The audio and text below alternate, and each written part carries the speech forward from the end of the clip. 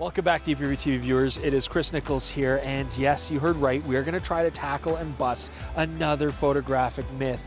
Today, specifically, we're talking about the often mystical qualities that people attribute to medium format cameras and the look that they provide, specifically though in terms of depth of field. Is there really such a big difference between an aps-c camera, a full frame camera, and a medium format camera? Can one really do anything that the others couldn't do? That's what we're going to tackle today. Now, I think we can all agree that depth of field comes down to basically three factors: the focal length of your lens, what given aperture you're using, and then what distance you're focused at in your actual scene. And we know basic things like the more telephoto a lens is, the shallower the depth of field gets, versus the wider angle you go, the more depth of field you get. And I think we also agree that wider open apertures give you more shallow depth of field, and closing those apertures down tighter give you more depth of field, and that when you focus further away in your scene, you get more depth of field, and when you focus closer to something in your camera, you get thinner depth of field. I think we can all agree on that.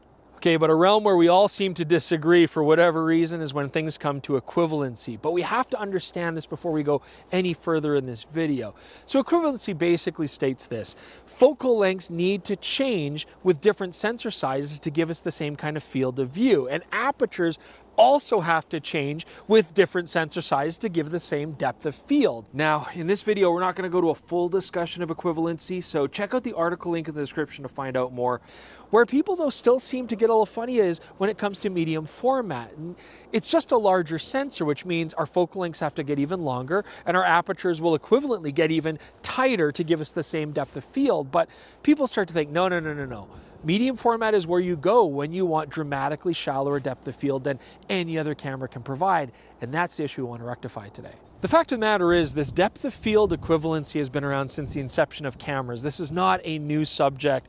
We've been dealing with this since we had large format cameras, medium format cameras, 35mm film cameras, the whole shebang. So why do we have this confusion still today? Medium format film was, whether it's 645, 6.6, or 6.7 format, substantially more surface area there than 35mm film. Now, the digital era does change things quite a bit, though, because the majority of commonly available medium format digital sensors are not that much bigger than full frame cameras. They're 44 by 33mm, which is now the standard for digital medium format. Larger sensors do exist, but they're incredibly rare and very expensive. For our experiments, we're going to be looking at the three common formats: aps-c, full frame, and common digital medium format sensor size. And you're going to have to use these conversion factors. So let's just kind of get the math out of the way here first, okay? Now, you may have heard this already, but when we go from an aps-c camera to a full frame camera, we use a conversion factor of 1.5 times, not only on the focal length of the lens that we're using, but also the aperture it works as well. So just hypothetically, let's say we've got a 35mm f2 aps-c lens. We would then multiply that by 1.5 times, and that'll give us our full frame equivalent, which would be about a 50mm, roughly f2.8. So now let's talk about the medium format side of things. And again, we're going to bring everything back down to a full frame equivalent, so they're all on the same playing field. That's the middle, that's the industry standard. Now, a medium format camera, for our same example, we'd be looking at a 65mm lens. We would times that by 0.8 times, and that would go down to 50mm, and that would be an f3.5 aperture that when multiplied would go to 2.8. Now, this is just hypothetical, but basically what we get is this: a 35mm f2 lens on an aps-c will be roughly the same depth of field and field of view as a 50mm f2.8 on full frame, which will be about the same field of view and depth of field as a 65mm lens f3.5 on medium format. All right, let's talk about our test here for telephoto. We've broken out the vintage cameras in a controlled situation here. So we're going to be focusing on the Minolta front badge right here. And then you'll be able to see the writing and the lens here out of focus in the foreground, and even the badge here should go out of focus in the background.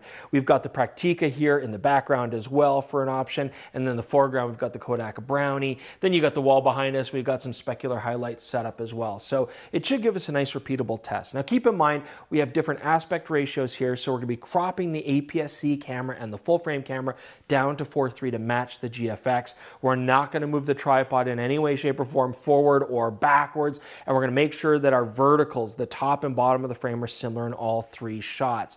Now, it's not gonna be completely exact. Keep in mind that all 3 lenses are gonna have slightly different focal lengths. You know, we are talking about lens breathing being a factor as well, but I think it'll still illustrate the purposes that we're trying to get across. Now, for this test, we really want to endeavor to shoot the medium format Fujifilm at the widest aperture possible on this lens. So we're going to first compare the GFX against the Sony full frame. We're shooting the Fujifilm 110mm f2 at f2. That means we're going to stop down the sigma on the Sony full frame from 1.4 to actually 1.6 to keep the equivalent depth of field. We could actually get shallower depth of field on the full frame. Now, when it comes to the aps-c format, the Fujifilm 56mm 1.2 isn't going to be equivalent depth of field to the Fujifilm GFX at f2. So we're going to stop down the Fujifilm GFX 100mm to f2.2, again, just to try to keep things equivalent. So at least for our full frame versus medium format test, the Fujifilm GFX is at its maximum aperture, and with aps-c, it'll at least be an equivalent depth of field. All right, so now it's time for a wide angle test. We're actually shooting under the bridge here today just because we've got a lot of different light levels changing outside. So this gives us a little bit more consistency. You can still see the light change a bit, you know, and we'll do some clever framing to get it past that bad word. Now for our wide angle test, we're gonna be shooting everything at a 24mm full frame equivalent. So that means on the Fujifilm aps-c, we're shooting the 16mm lens, and on the Fujifilm GFX, we're shooting their excellent 30mm lens. Again, we wanna keep the 30mm as wide open as possible. That's f3.5, but we can shoot all 3 photos stopping down the aps-c and full frame lenses to get the equivalent aperture. So for the Sony full frame lens, we're shooting the 24mm at f2.8, and for the Fujifilm aps-c 16mm, we're stopping that down to 1.8. All right, so let's take a look at the results of our test here. First, the telephoto controlled situation. So medium format versus full frame. Here you can see at equivalent apertures, we're basically getting the same result. Any differences are incredibly minor, and so I'm not seeing a look difference here. Now let's take a look at medium format versus aps-c. We did get the apertures equivalent. As you can see here though, the medium format sensor has slightly shallower depth of field. I think that's largely due to the fact that on the GFX we have a slightly more telephoto lens, and that does give you a little bit shallower depth of field. But as you can see here, it is an incredibly minor difference. Now the look of the areas where things are transitioning in and out of focus will look different, but that's because of the lenses used, nothing to do with a specific sensor size. Now, a lot of people like medium format cameras for wide angle work, but let's take a look at our test that we shot here. Now, we were able to get all 3 lenses to the same equivalent aperture, so we can look at all 3 side by side. We don't have to separate them out. And again, looking at our shots here, our depth of field is very similar. I'm really not seeing a major difference from one format to another. And so again, we're not really seeing that depth of field advantage that medium format is supposed to have. When it comes to depth of field, on the major formats that we're talking about, aps-c, full frame, and medium format, we're talking about the smaller medium format sensors that are very common nowadays. I just don't think you can get a unique depth of field look one way or another. They're basically all equivalent. You can get a very similar feel out of all 3 formats. So I just don't think nowadays depth of field is really something you need to worry about. I mean, after all this, there's no difference really in depth of field. I mean, is there even a point going to medium format? And I think you do have some practical reasons to go up to the larger format cameras.